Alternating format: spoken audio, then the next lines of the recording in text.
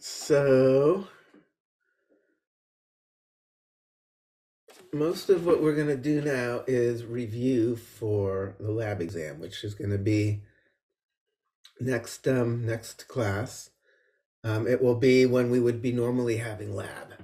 So we'll do our lecture. We're going to cover the muscles, take a break, and then it'll also be a proctorio administered exam, but it'll be slightly different in that you are allowed to use your lab notebook. So maybe I should just say that. Lab exam. So it's this Thursday.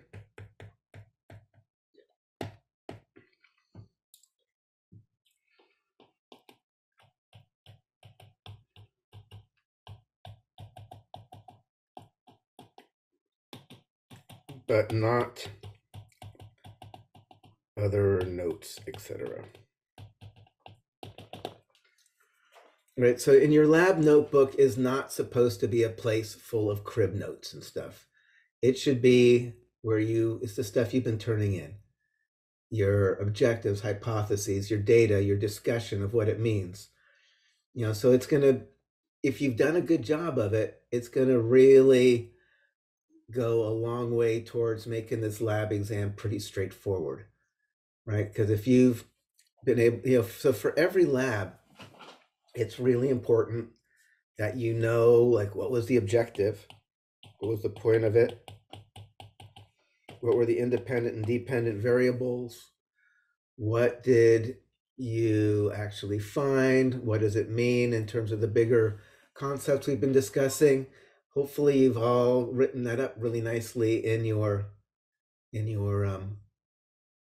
lab notebook, so it's going to make your life way easier. The other thing you need to turn in, which I'll show it to you and we can just do it.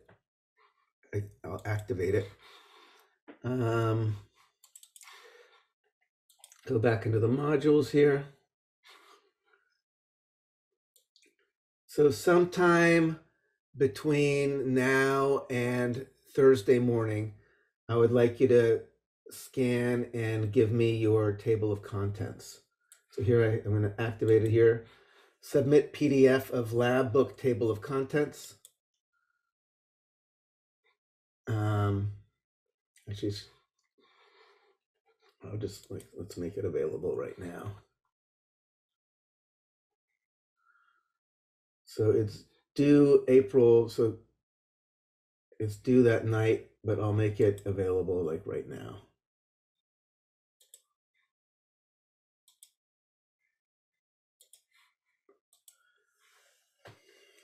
All right, so, and again, this should be something you've been doing the whole time, right? Every lab you do, you should be putting it in the front there and creating your table of contents. So this is just another little PDF so I can make sure, corroborate like your lab book and make sure it all kind of fits together. And also make sure you've done your table of contents, because that's going to really help you. Like when you get to some question about the enzyme lab or the reflex lab or whatever, you're like, oh, let's go to my table of contents and go right straight to it. So that's on the table now. So that at this point, a number of people have already submitted all the labs. Some people are on their way, are on track. And again, some people are really not at all. Again, I'm very concerned about. Like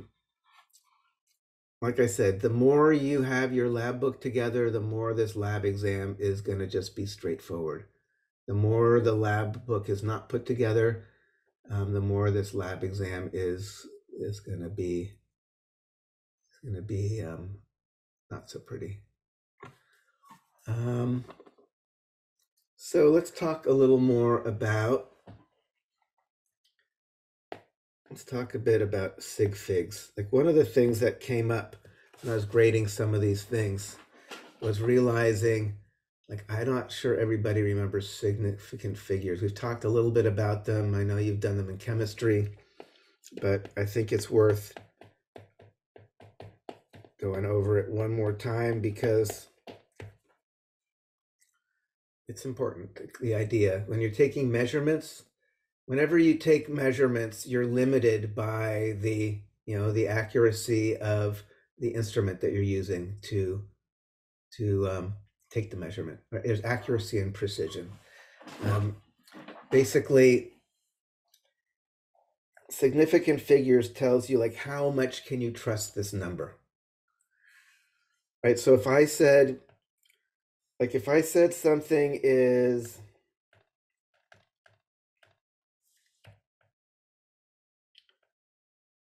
15 centimeters, and I said something is 15.0 centimeters, even though mathematically those should be the same, in terms of significant figures, they're very different.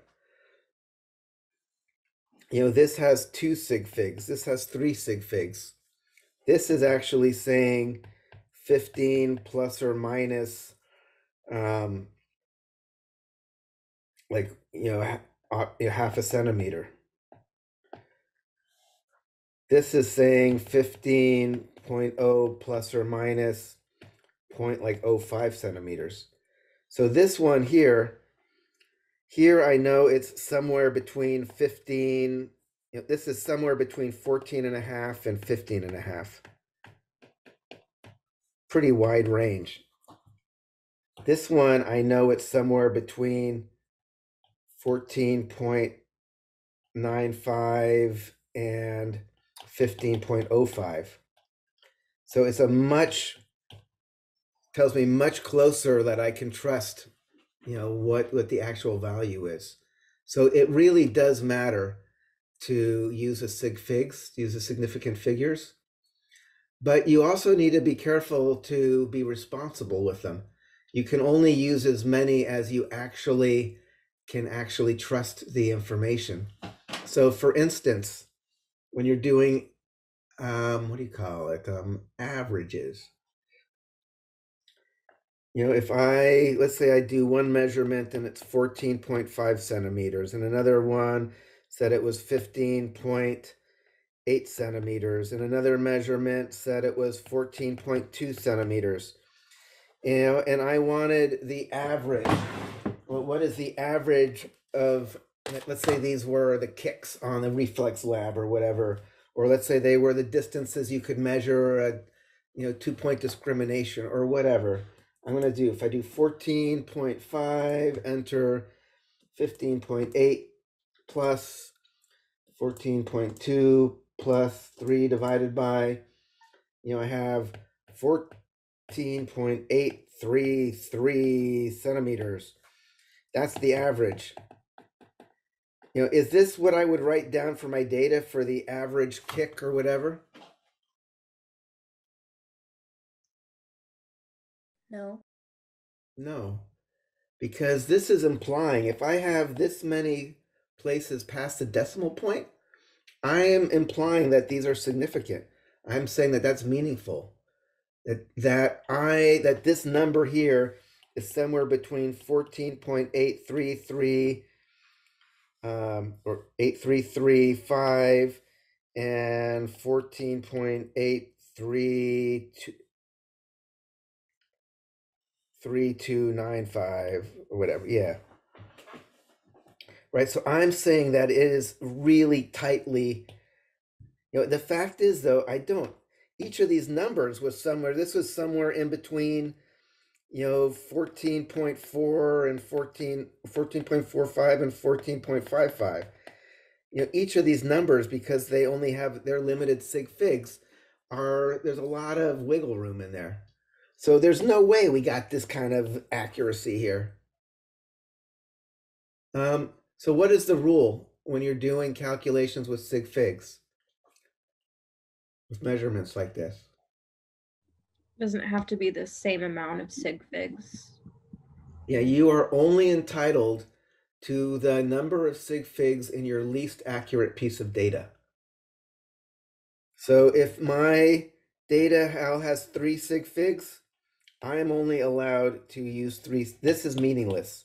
Whatever is beyond 3 sig figs in the calculation doesn't mean anything because the data that went in to calculate it didn't have that kind of accuracy.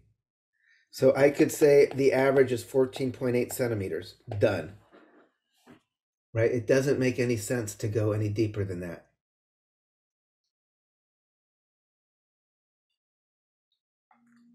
Right? I can I'll just.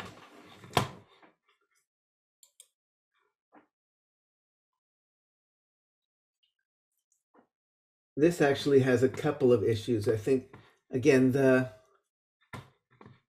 I think that kind of sanity check is also still useful.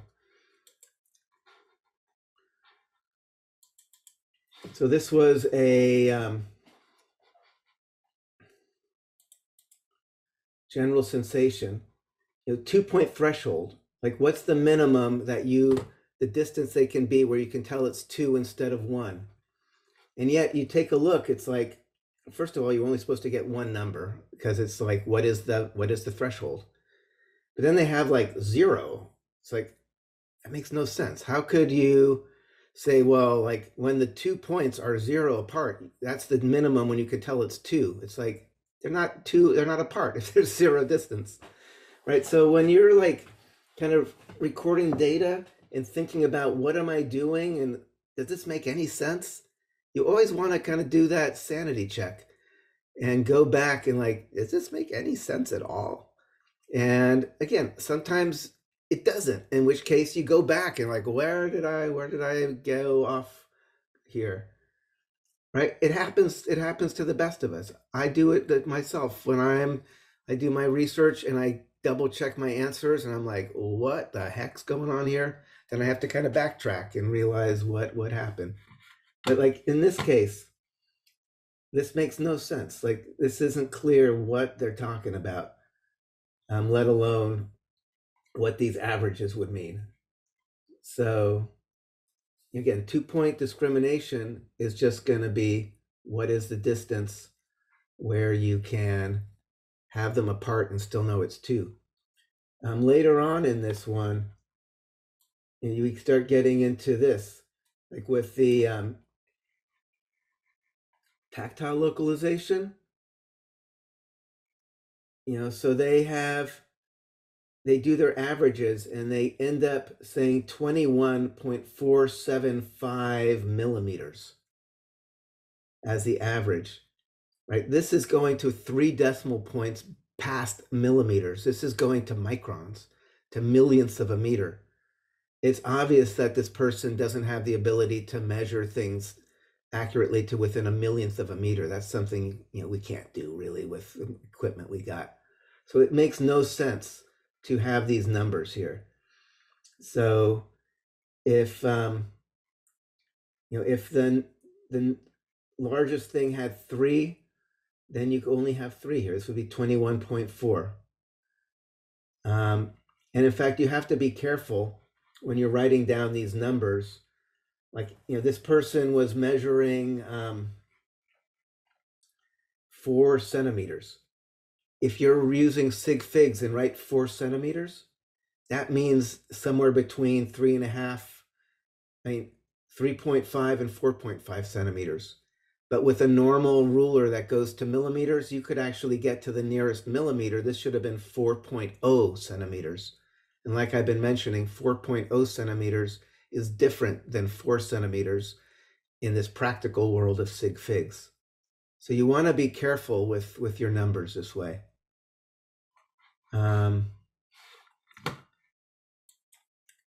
So other questions about that? You want, because there's limits, to what we can measure, and you want to be careful that you're not insinuating that this thing to kind of a higher degree of accuracy than you actually do. All right.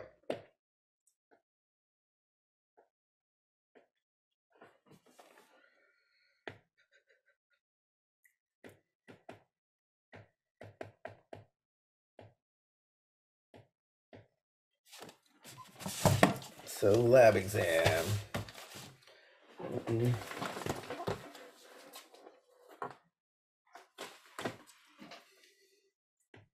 It all started with chem review.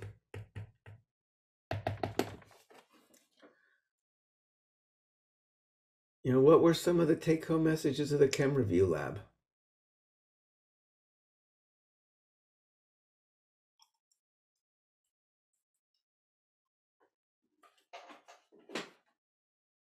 Well, I should also mention, while we're doing this,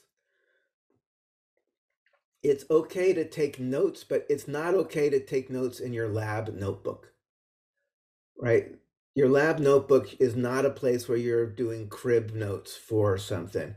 If you're taking notes during the review and realize like there's something that you need to like solidify or augment, that's another thing. But it's not okay to just have your lab book and start scribbling little notes in there, like as we're reviewing things, because that's not what the lab book is about. It's not a place to put crib notes. It's a place to record what you did and what you found and what it means.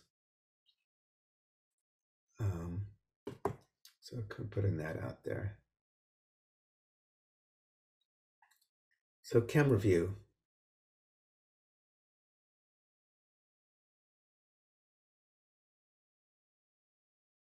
We looked at how different salts, like what they looked like and how they behaved in water. Yeah, so first we used the electrolytes. And what were some of the defining qualities of electrolytes when you put them in the water? They can conduct electricity. Yeah, so we saw that. And how did we know that they could conduct electricity? They disassociated. So that was kind of why they could, but what evidence did we have that they could conduct electricity? Because we heard a buzz. Yeah, so that's one of the things about the lab exam. It's going to be about the, concepts, the theory for sure, but it's also going to be about the practical things, like how did we know that it could conduct electricity? How did we know that the cells lysed when we put the different RBCs in different solutions? You should know both the what happened, but how did we also tell? That's why I want you guys to describe things well and to draw pictures or things like that. So conduct electricity. What else did electrolytes do when you put them in the water? They dissolved. Yeah, they dissolved. Right? So they went into solution. You couldn't see them anymore. Right? Which was similar. What else dissolved when we put it into water? Sugar. Yeah, the sugar also dissolved in the water. How was it different from putting the electrolytes?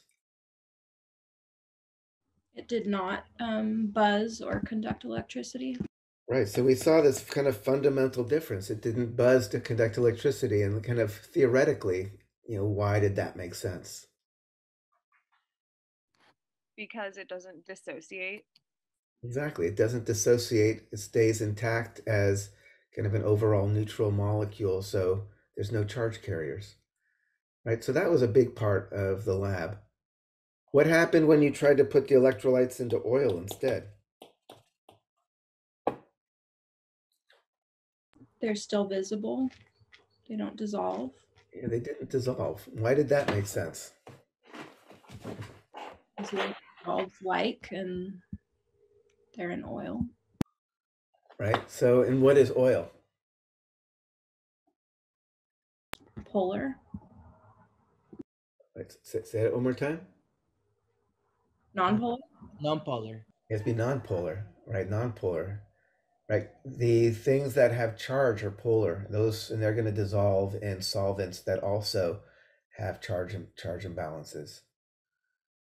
So, right, because that's at a core. I mean, when we get later on to that RBC lab, understanding that is going to make a difference in understanding how some molecules are penetrating or not.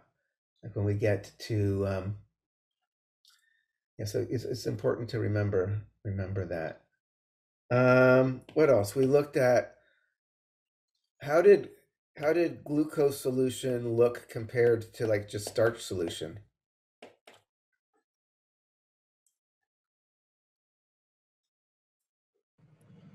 Glucose looked clear compared to the starch, which was more cloudy. And what is the implications of that?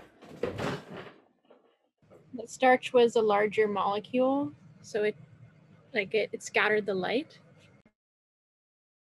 What's that, squirrel? What did we call it? Colloid. Colloid.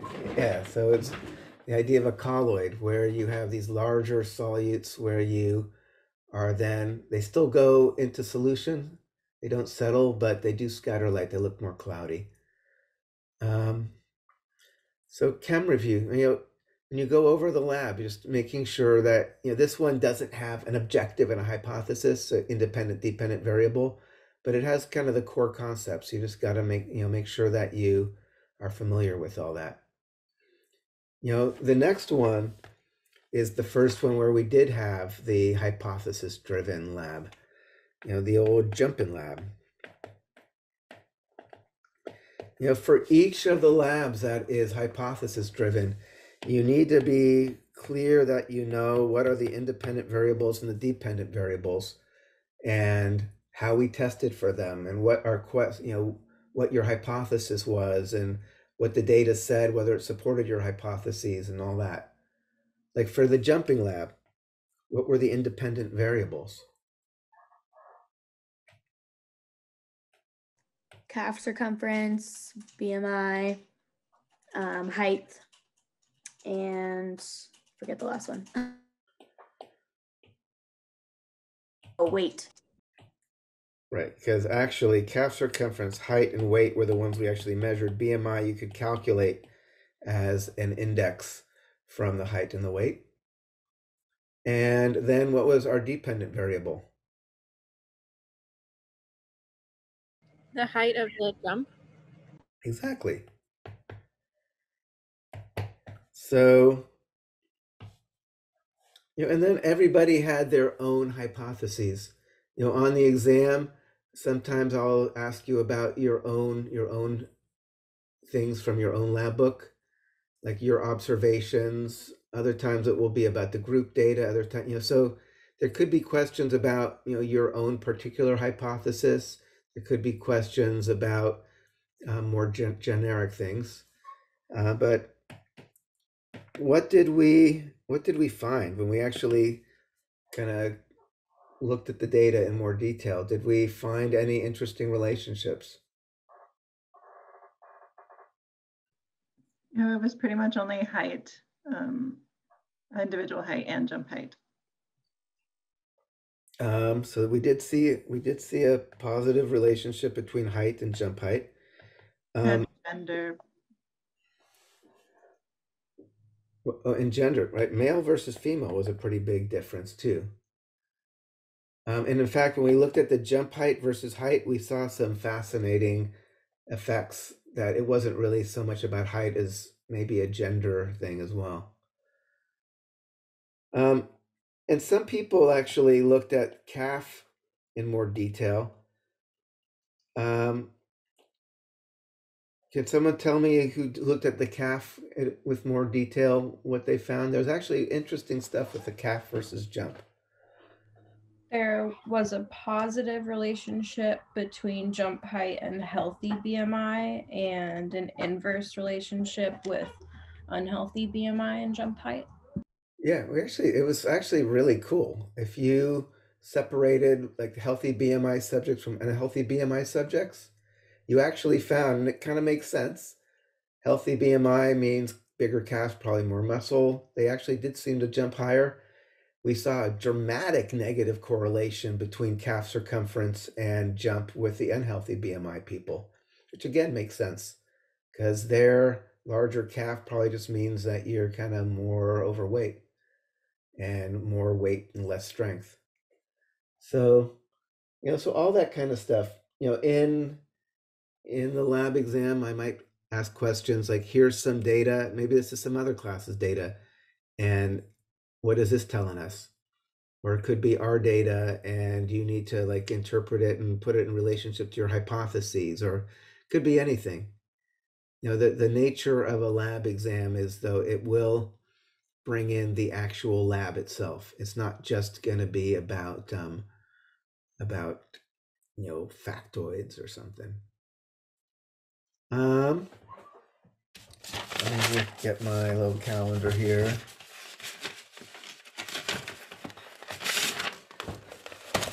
Jumping lab. Oh, then with the osmometer lab.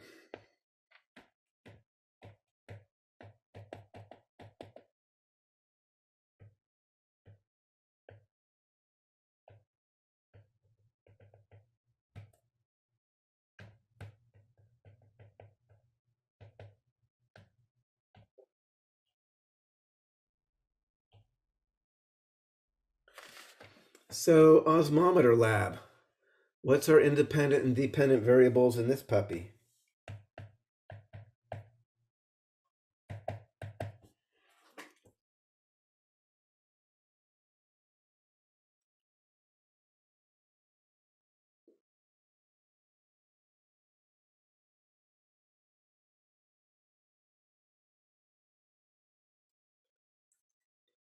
So the dependent would be.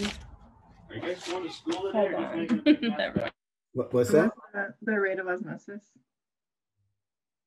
Wait, so which one? Hold on. The dependent variable is the rate of osmosis. Yes, this was going to be the rate of osmosis. And what was the independent variable? What were we varying? The concentration gradient. It was the concentration gradient across the membrane.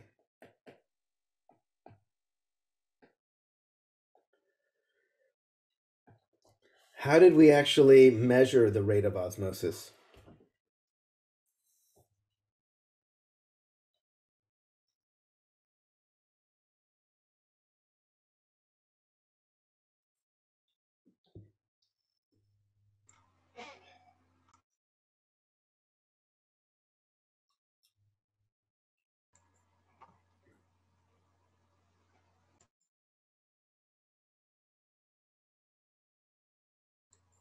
By measuring the rise of water through a burette. Yeah, and it was not necessarily a burette, but through the little glass tube, plastic tube, right? We could see if as water enters, crosses the membrane, goes in there, it starts going up. We could measure it at every 10 minutes, and by seeing how fast it's going up per time, remember, rate is just distance over time.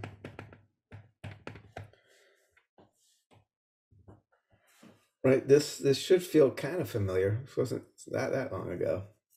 It's probably not quite as dramatic when you don't do it yourself, right? So that's probably part of what's going on too. Is,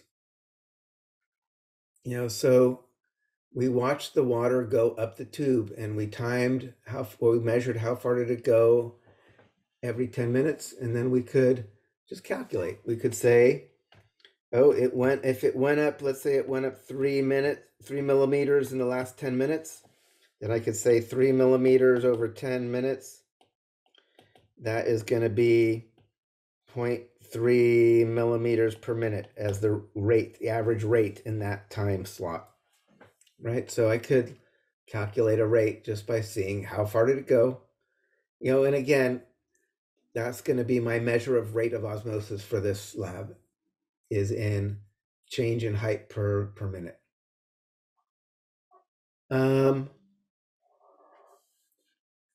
How did we measure the concentration gradient?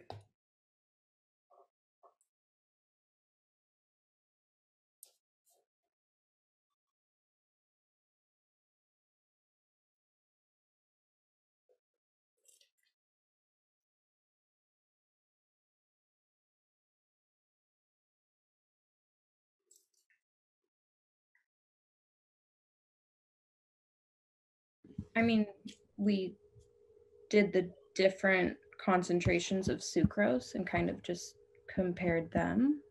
Yeah, so we set it up. And again, it wasn't just about the sucrose. What's a gradient is the difference. So it's like we knew we knew what was inside. We knew what's outside. Outside was distilled water. You know, zero concentration. Inside was either 20% sucrose or 40% sucrose. So in one case, we had a concentration gradient of 0 to 20%. In another case, we had a concentration gradient, the difference 0 to 40%. So we just kind of set it up. So we could looked at two different conditions of the independent variable and then could follow the rate of osmosis in those two cases. And what did we find?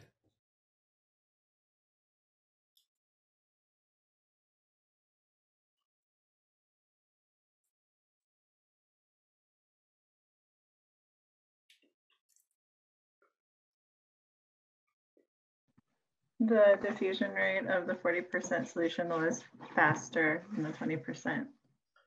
Yeah, so the rate of osmosis was much faster. We saw, I could bring it up a little later, but basically it was almost twice as fast. And I said, oh, that this is a semi-permeable membrane that lets water through and not sucrose. How do you know? How do you know for sure that sucrose could not cross that membrane there?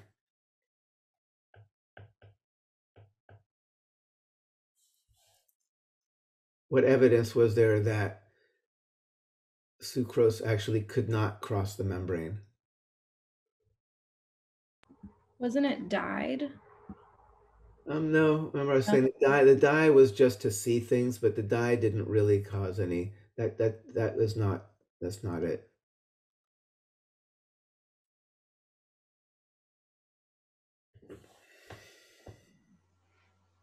Because the water level rose in the tube. Yeah, exactly. Did everybody hear Chris? Right? Because the water was actually rising in the tube. I mean, what would have happened if I put 40% sucrose in here and it was distilled water out here, but let's say the sucrose actually could cross the membrane, what would happen? It would mix into the beaker. Yeah, the sucrose would follow its diffusion gradient. It would leave here, equalize inside and outside, so there's no osmotic gradient, and there'd be no change in height of the water. Right? So the only reason there was an osmotic pressure that persisted that could fight gravity and push the water up was because sucrose was trapped. Right? So that's an important point here.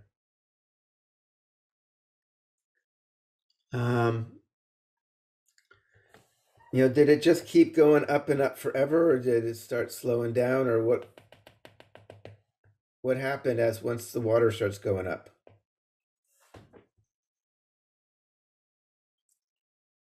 What happens to the rate once we start this experiment? It decreases over time. And why was that?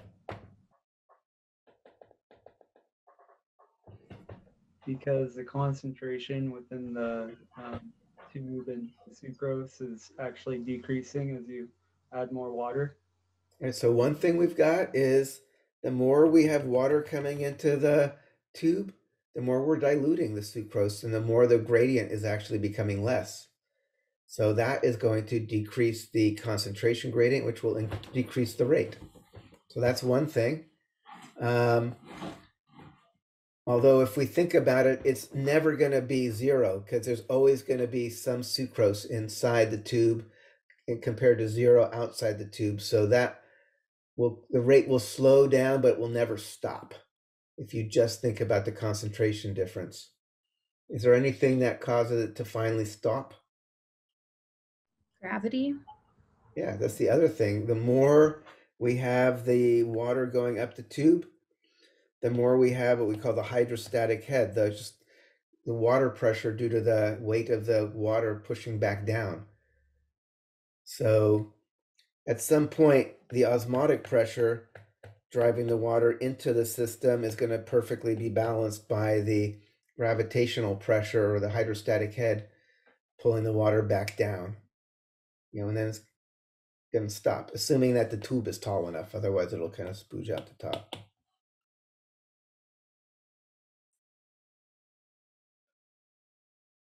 So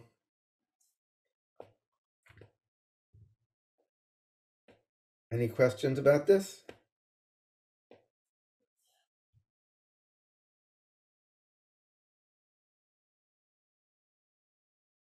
Right? I mean, this stuff, the osmosis is gonna be playing a major role in the class until like the very last day, pretty much. So you really want to have a good kind of instinct about osmosis. The next lab kind of took these osmotic ideas into a more, more practical thing where we had red blood cells.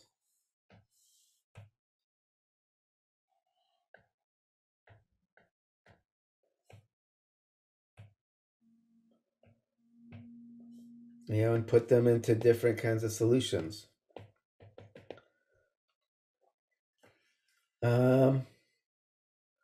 What were the independent and dependent variables for this red, fluid balance in RBC lab?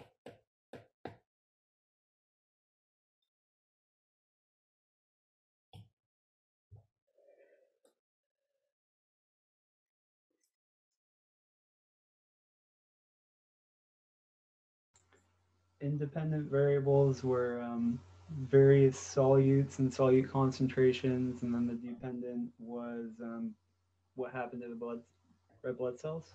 Yeah, exactly. Right? The independent variable, we varied the solutions. We varied both by solute, what kind of stuff was it? What soluted? Solute, was it sodium chloride or sucrose or urea or whatever? We also varied concentrations, like we had, 0.1 molar saline, or we had, 0.3 molar saline. So we could vary both what was dissolved and then the concentration that it was at. And then we took a look. What happened to the red blood cell in that solution? How could we tell? What were the actual techniques we could use to figure out what happened to the red blood cell under the different conditions?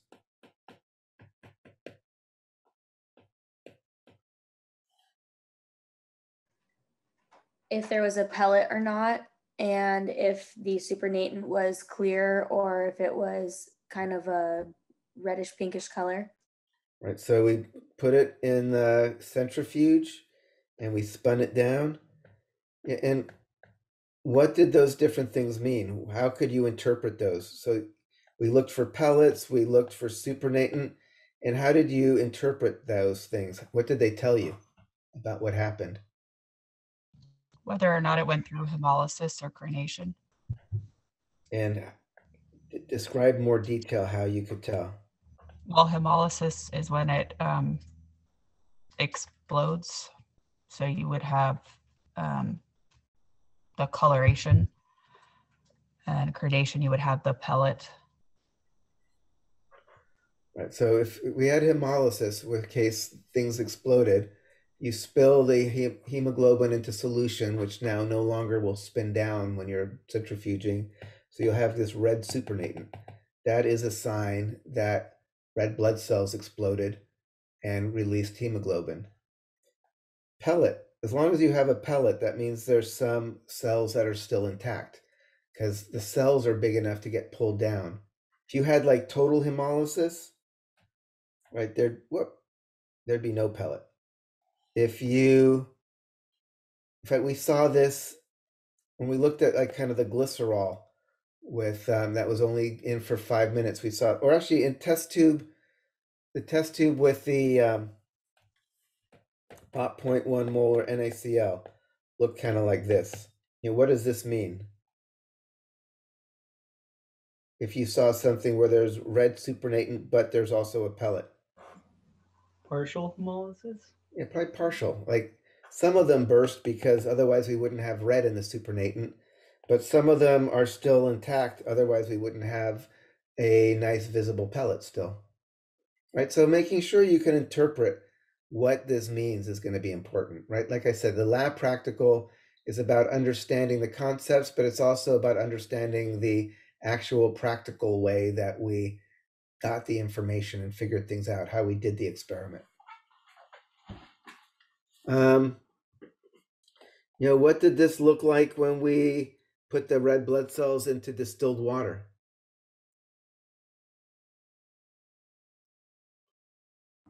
Total hemolysis. It's like total hemolysis. And again, how could we tell from just looking at the tube? It was completely, there was no pellet and it was red color. Yeah, exactly. So that again, make sure you're thinking like that, are able to really kind of make sense of how to interpret the tube. And what if you were trying to kind of come up with a hypothesis of why or what is going to happen? What were the two main things you had to think about? Osmolarity and the penetration. Exactly. Right. So osmolarity, we know that the cell is always going to be 0.3 osmolar inside. So we need to look outside here and what is the osmolarity here and how does it compare? That's the first thing. And again, if it's a non-penetrating solute, you're done. Because then if it's greater than 0.3 out here, the water is going to be going out of the cell. If it's less than 0.3, it's going to be going into the cell. If it's balanced isoosmotic, it'll be isotonic. Everything's going to be in equilibrium. What happened when we had our penetrating solutes like urea and stuff?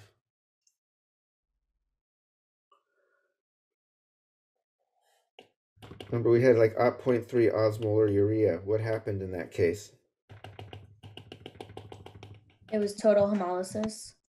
And why did that make sense? Because urea is able to penetrate. And then how does that affect things?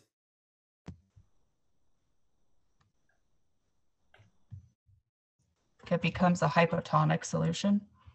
Yeah, exactly. So as the urea enters into the cell, then the water is going to follow the solute. So the water starts going in. So we are now officially in even though it's an isoosmotic solution, it's considered a hypotonic solution because it's going to cause water to enter the cell and ultimately kind of cause hemolysis. So, so we saw that with urea. We saw that with the ammonium chloride, which again is not a intuitive one. That only works because of the special bicarbonate chloride exchanger that you find in red blood cells. It actually won't cause hemolysis in a white blood cell because white blood cells don't have those transport proteins in their membrane. It will selectively only lyse red blood cells. Glycerol.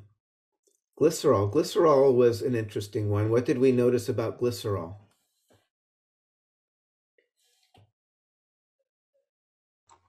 Short-term partial hemolysis, and then when exposed for a long time, it caused total hemolysis. Right. So it penetrates, but not that fast. So if you don't wait too long, most of the cells might be okay. But the longer you wait, the more and more it manages to get across the membrane and the cells explode. And again, different animal cells have different permeabilities. Like I said, when we did this, we used human blood up to just a few years ago, and urea would just explode the cells immediately. And then we started using the bovine blood, using the same technique, and it was not hemolyzing very much at all. And we're like, this is weird. And then that's where we went and found some papers looking at the relative permeability of different animal cells to urea, and realized that cow blood is not as permeable to urea as human blood cells. Right, and lots of different cells in different animals are. I don't know if I mentioned, like in human blood cells, which we're going to look at in more detail next week, but human red blood cells don't even have a nucleus in them. That's why they look kind of like puckered in. They eject their nucleus before they go into service. So they're just a bunch of hemoglobin and not much else. Avian blood, bird blood, actually has a nucleus still in red blood cells. It's just the way it is for a bird as opposed to human blood cell. But it can lead to funny stories. Like I heard from somebody once where someone came in with with bloody urine and stuff, and wanting basically wanting opiates because they had kidney stones and they were in excruciating pain, and they basically looked at the blood under the microscope and saw that it was basically chicken blood because all the red blood cells had nuclei in it. So the person was just trying to score some drugs. So it's a little, if you're trying to fool somebody, don't use chicken blood. Just like so human blood, cow blood, pretty similar, but not exactly the same. Probably in other ways as well, besides urea permeability. Could you how could you tell, or could you tell if the cell's crenated in this setup? By comparing it to the control, which was isotonic, And what could you see? that the pellet was smaller. Yeah, so it's in general, it's, if you really are careful and add just exactly the same amount of blood, then it makes sense that crenated cells are going to take up less volume than isotonic cells, which we did see. We could see that the pellet with the crenated cells actually was a little smaller. And again, I talked about the idea, if you have a bowl, with 6 grapes and 6 raisins, the 6 raisins are going to take less space. And that's kind of what crenated cells are. They're like little raisins. Right? And again, we didn't actually see them under the scope because we couldn't, but we did have photomicrographs for you to figure out which one makes sense for the different tubes. And again, as the cells crenate, they get puckered up and small and spiky. A happy cell is going to look kind of like a disc with a pucker in the middle. And then it is possible to have hypotonic cells that don't pop.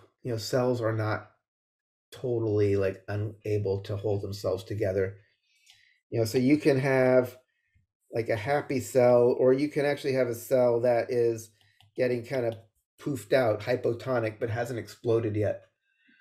So I have pictures of all of that. The crenated cells, the isotonic cells, the slightly hypotonic. If it's very hypotonic, then you don't really see anything because they just kind of break apart into fragments of membrane or whatever. So that was lab. Again, this is an important lab as well, because this is the kind of thing that becomes very practical when you're just on the floor and you're hooking somebody up with IV bags and stuff. The osmolarity, the concentration of what you are putting into them really matters. And the concentration is going to depend on what kind of solute. Like the concentration for sugar is going to be very different than for salt, because one is going to dissociate, one's not going to dissociate. And being able to understand this idea of osmolarity and how it relates to concentration, and how the osmolarity compared to inside the cell is being the most important thing, all that that's important. So it makes sense of why are they putting this into the patient, and why is that a good thing and not going to kill them. Okay.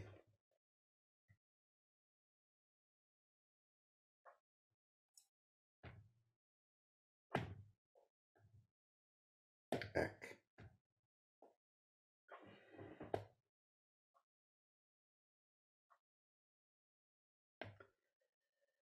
All right, this is one of the labs that often gets people a little confused, although this is where I do think the going online, I think this has helped.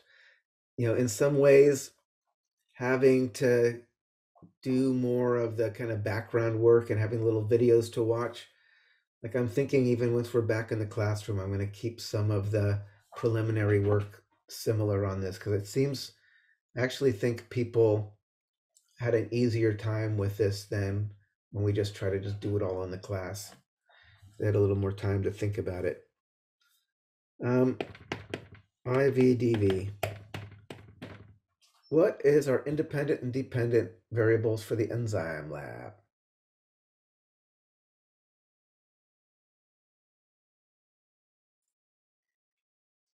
IV is concentration of substrate,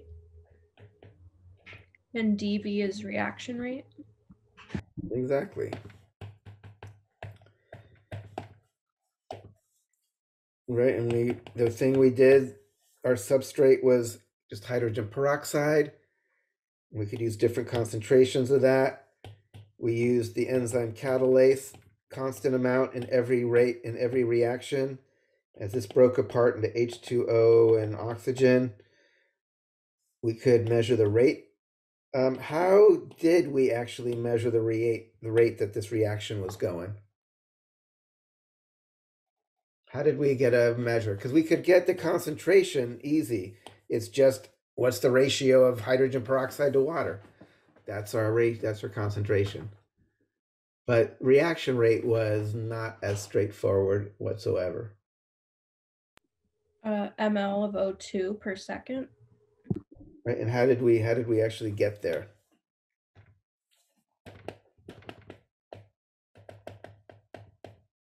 So we did measure it in mils of O2 per second, but how did we actually measure that number for any particular trial? In the burette. But even more, it was a whole process.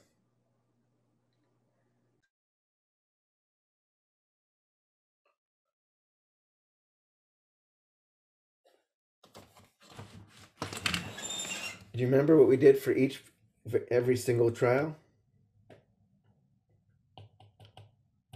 You had to find the slope. Yeah, so we looked at time every 5 seconds, looked at the mils of oxygen getting made as time went by. So if this is for some trial, you could measure how much oxygen is at each 5 seconds. Eventually this thing just kind of levels off. What does that mean when this is just level? Reaction's over. Yeah, exactly. This means the reaction's over. We've used up all of the substrate. So no more oxygen getting made, even if you wait till the cows come home, because there's no more substrate to break down. But what we could do is, when the reaction is going, we took a ruler and got a best fit line.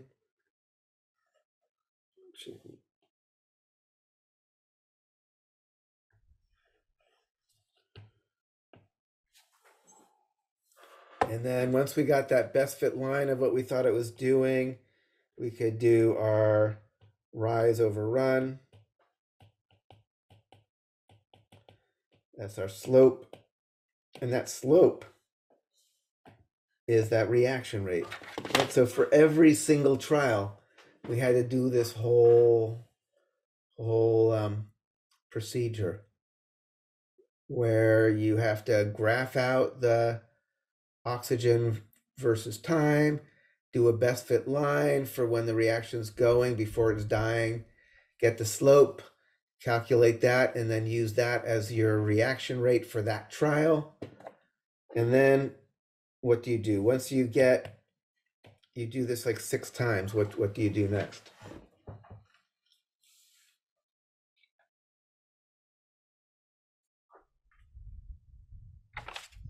Then you make a new graph and you put all those points, the reaction rate over the substrate concentration by trials. Exactly. So again, if we go back to the whole point of this thing was, the objective is always what is the relationship between the independent and dependent variable. So ultimately what we wanted to get is this relationship. So concentration of substrate would be, we had like 20%, 40%, 60%, 80%, 100%. And this would be reaction rate in mils of O2 per second.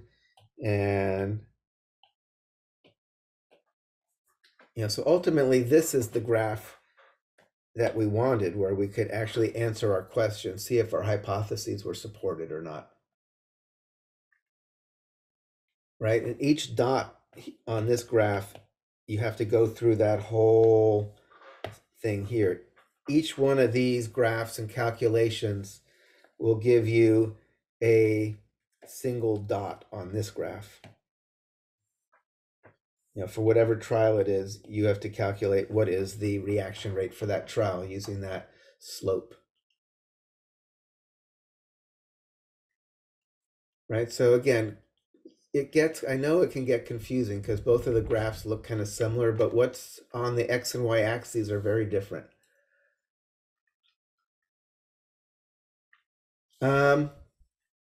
What would it mean if I had a graph that looked kind of like this?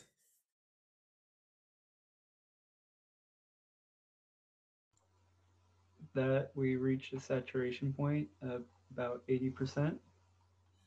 Right, so here, this is kind of what you normally expect. As you increase the substrate, you increase reaction rate. So for the first few dots, we're having higher concentration of substrate. We're getting a faster reaction rate. At this point, we are increasing the substrate concentration, and yet we are kind of flat here. We're not getting faster. We're at some maximum rate. Remember, we talked about that whole concept of saturating the enzyme. So no matter how much more concentrated the substrate is, the enzyme's working as fast as it can. So are there questions about this whole enzyme lab?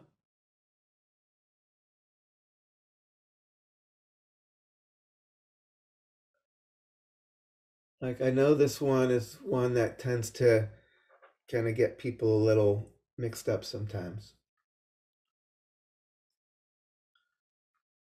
Yeah, that's an understatement. I know this is one that often gets people mixed up a lot of times.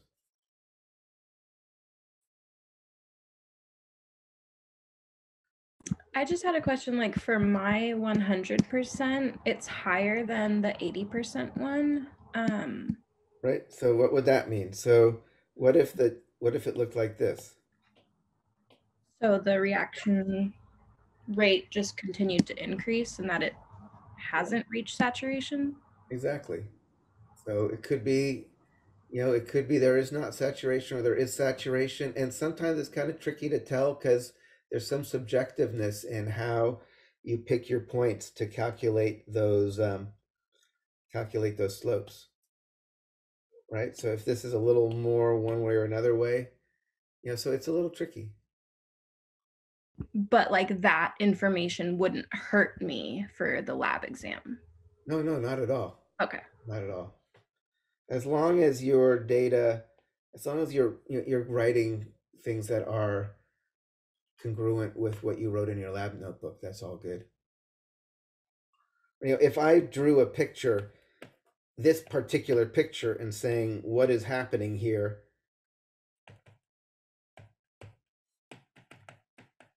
you should be able to tell in this particular case, saturation is happening.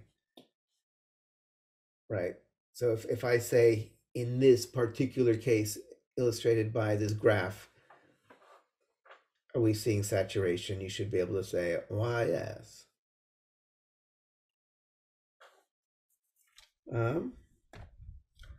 What else I have here? Reflex. In this one, we don't have to go that. You should know, what is the IV and DV for the reflex lab?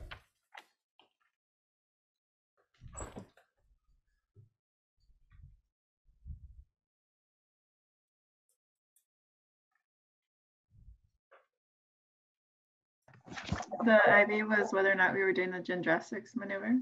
Exactly. Whether you're doing gymnastics maneuver and the dependent variable. The magnitude of the stretch reflex. Exactly. And we looked at two different stretch reflexes. We looked at the patellar reflex and we looked at the calcaneal one. And for the most part, we saw facilitation, which is kind of what you expect. And like I said, this is a part of a normal neurological exam. And the rest of this reflex lab is more about the demonstrations, pupillary reflexes and things like that. What is particularly interesting? What happens if you shine a light in somebody's eye? What happens to their pupil?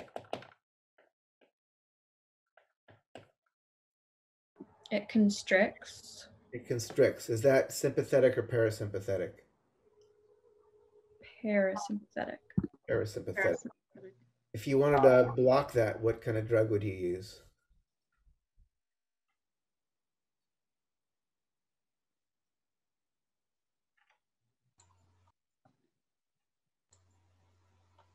Something that blocks muscarinic receptors. Yeah, so you're going to want some cholinergic antagonist. So what happens in the other eye? If, let's say, you shine the light in one eye, but then you check out the other eye, what's happening in the other eye? It also does the same thing. Exactly. So that's, that is something, if you do it at home, it's kind of cool to see, because it's not so obvious it's going to happen at first. But from what we've been talking about, it totally makes sense. We talked about how you have each eyeball send messages to both brains, right? Both hemispheres. So if you shine a light in one eye,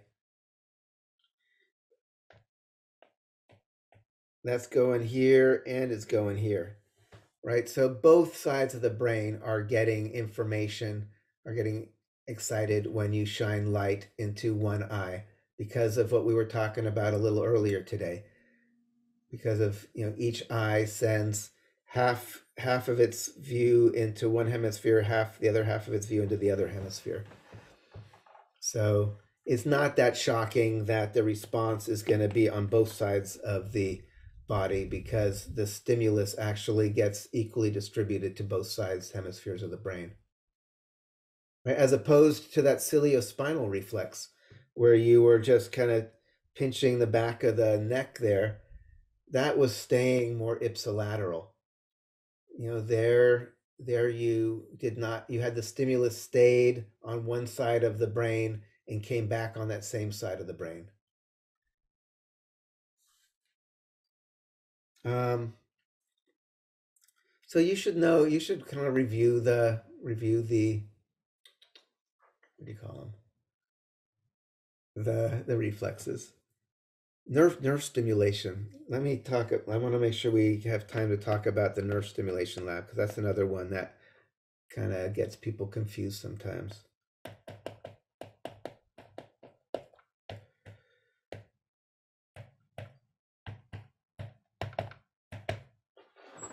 Independent, dependent variables.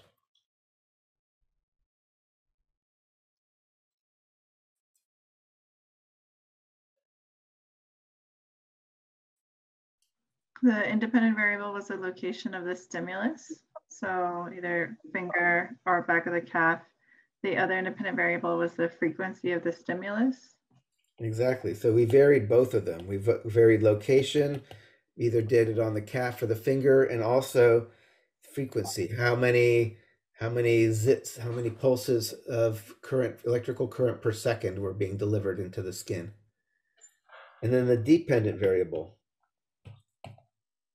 The sensory threshold. the sensory threshold. And again, this is kind of like in the enzyme lab. The independent variables were easy. Location is just where you stick the electrode, finger or calf. Frequency, you just set the stimulator to tell it 1 hertz, 5 hertz. This was the trickier part. How did we actually measure the sensory threshold for any particular condition?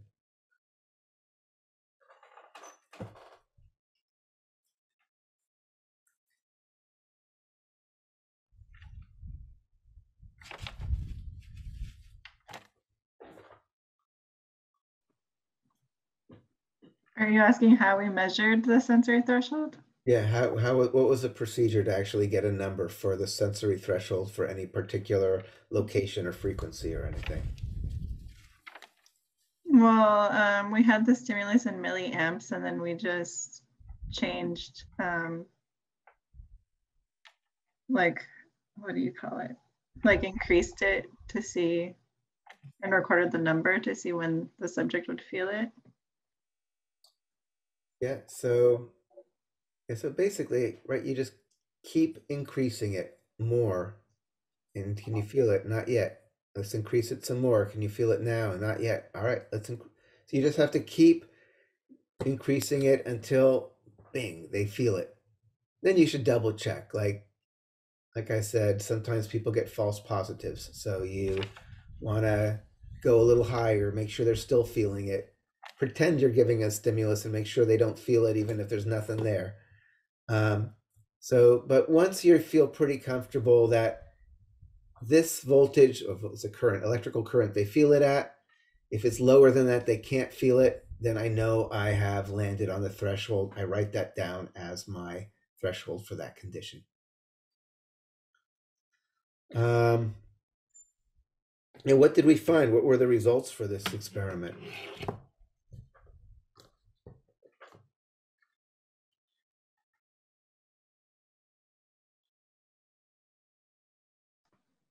So overall, the fingers definitely had a lower threshold. Right? And why would that make sense? Because the fingers have more touch receptors than the back of the calf. Yeah, so they're going to have way more little nerve endings to try to recruit at the same time than you would have like in the calf. And frequency, what happened is frequency went up.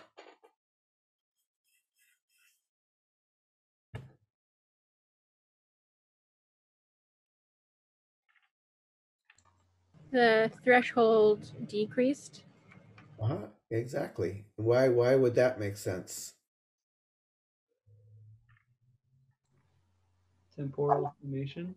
That idea of temporal summation. If you are hitting the same area in quick succession before the cells have had a chance to go back and normalize to their resting, then you actually start adding up. You start kind of stacking up the excitation. So a small excitation in quick succession actually starts adding to itself and can bring everything up to threshold, when a single pulse at that smaller level wouldn't have been enough.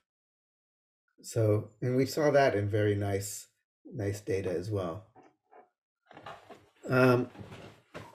Okay, nerve stimulation lab. Any questions about that one? No, I was just going to ask if we're going to talk about the diffusion demos. Oh, diffusion, sure. Diffusion demo. Yeah, we could do that. There's just a couple of things there. One was methylene blue versus potassium permanganate. And we put them in little wells in these Petri dishes. And we saw that the potassium permanganate moved out much faster just by diffusion compared to the methylene blue. And why did that make sense?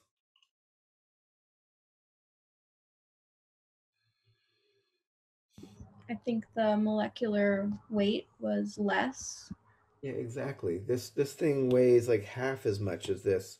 So the same amount of energy is just going to be able to go much farther, right? We talked about momentum, like I talked about like a finger flick of energy in a peanut. It's going to sail across a room, and a finger flick of energy on a watermelon, it's barely going to budge, right? So given that diffusion is just movement due to just the intrinsic energy of things, if you're much smaller, that intrinsic energy is going to have you moving much faster and farther. We also watched the video of just the little pollen grains in the water. If you just look at pollen grains in water under a microscope, what do you see? I see Grace's head. They move around. They move around, they jiggle and wiggle, right? And they're not alive. I mean, they are alive, but they're not moving under their own power. They're not going anywhere. Why are they wiggling and jiggling? The water molecules bumping into them. Yeah, so this, this idea of, things are in motion at a submicroscopic atomic level or molecular level. The water's going crazy. And every time the pollen grains are small enough and light enough that as they get hit by the water molecules, they jerk around. And especially under the microscope, that movement is enough that you can actually see it very clearly. So the more you look smaller and smaller levels, the more everything is just kind of wiggling and jiggling and vibrating. Even if, like, you look at this looks like, oh, it's just a pen, it's solid, it's plastic, it hits my teeth or whatever. But the more you get tinier and tinier and tinier, things get weirder and weirder and weirder. Things, yeah. If you, I don't know if people end up taking advanced physics classes, just like what more and more what we think stuff is and energy is just gets weirder and weirder. But it's a good approximation to just car solid, human solid, don't let them hit. What else? Then all the rest of the labs were the sensory labs. You should, for each of those, kind of know what we did. Again, the ones that I've been grading so far,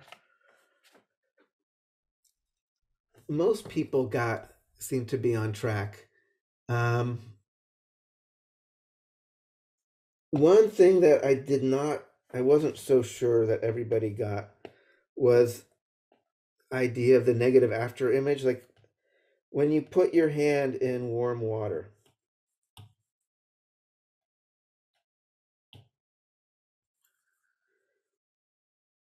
we had people put their hand in warm water, and at first it feels warm. And what happens after it's been in there for like a couple of minutes? What does it feel like?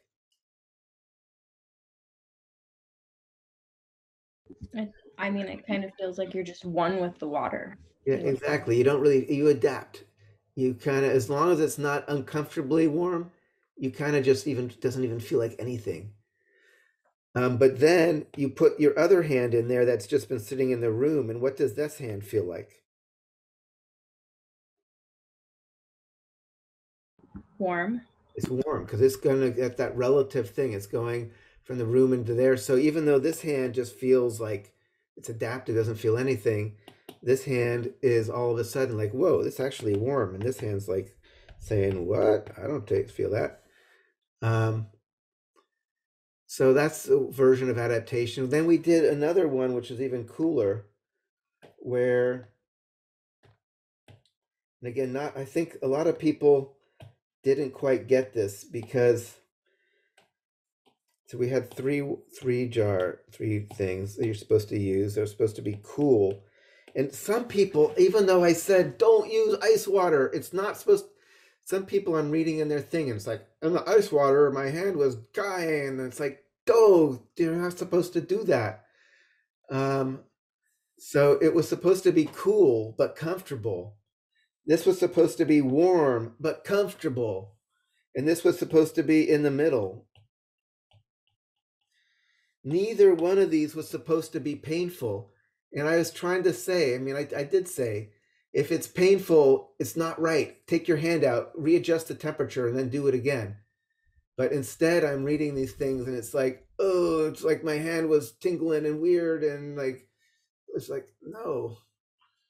And also, the other thing is like, I was like, make sure you tell me about your sensation of temperature. And a lot of people talked about the tingling or the shock or this or that, but it's like, I want to know, does it feel hot or cold? But this one, if you do it well, can be really cool, right? The first part is kind of like the one I just described. You put the hand in the warm water, and after a while, it just feels like water. You put your hand in the cool water, and after a while, it just feels like water. And then you put them both into here, and then you're going to get, we call that negative after image, because this is warming up. This hand is actually going to feel hot. This hand is actually cooling down. This hand's going to feel cold, even though they're both in the same water. I don't care if it's tingly or this, I just want to know what's the temperature in one hand versus the other. And if you do this well, it's a really cool experience to have this just radically different experience in the same water with the two hands. One of the things I'll leave you with, so are there any other questions about any of the stuff from the lab? I'm realizing it's already 12:30.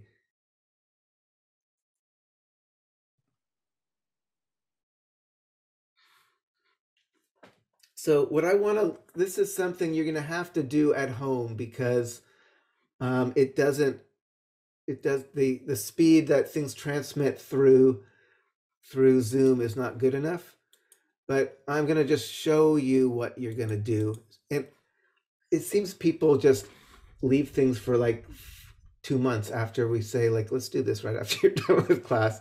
But I'd say do this today, do this now, because it's really fun and weird and cool.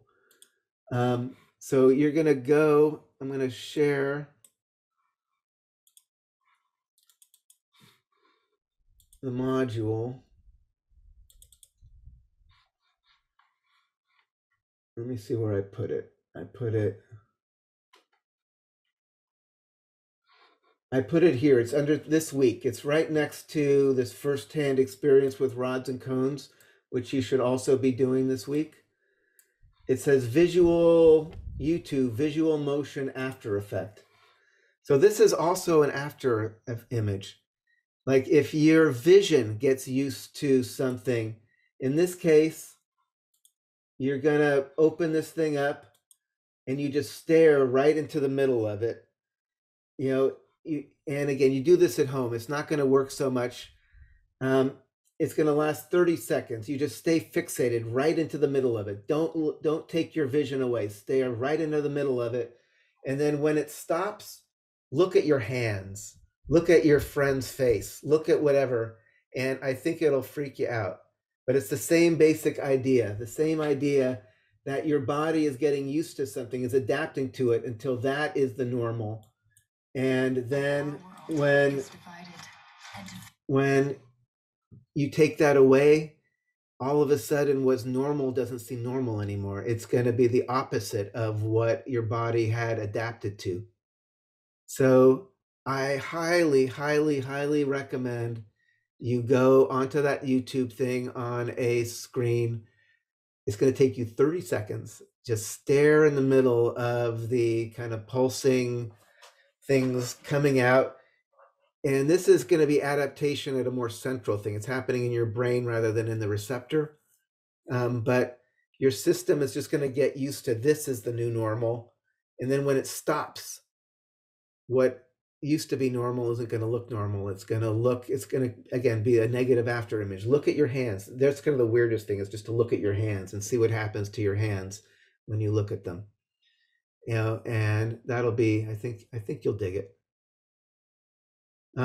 If you have questions about any of the lab stuff, you can email me. We'll also have questions before we actually have the lab exam. Please, in the next 2 days, upload your table of contents as well. And otherwise, I'm at office hours, but we are officially done.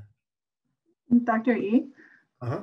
So as the gustational, olfaction, and hearing labs, will those be on the lab exam? Absolutely.